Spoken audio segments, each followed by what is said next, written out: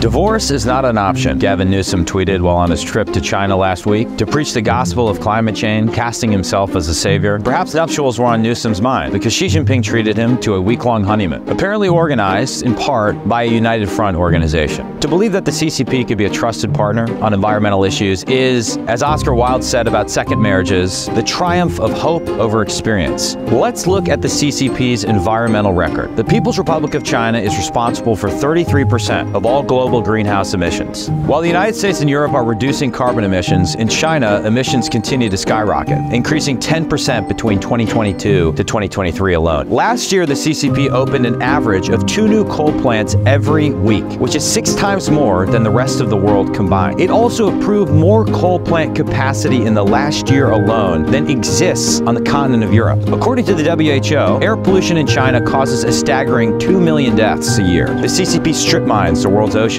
subsidizing a distant waters fishing fleet estimated at 10 to 100 times the size of the United States and Europe's fleet combined. 90% of the globe's fisheries are now either fully exploited or depleted. The Chinese government itself estimates that 80% of the groundwater in China is polluted, and a similar percentage of major river basins are unsafe for human contact. Governor Newsom needs to recognize that if he truly cares about the environment, not just elevating his presidential ambitions, partnering with the CCP is like bringing an arsonist with you to fight a fire. When it comes to saving the planet, the CCP is not part of the solution. The CCP is the threat itself.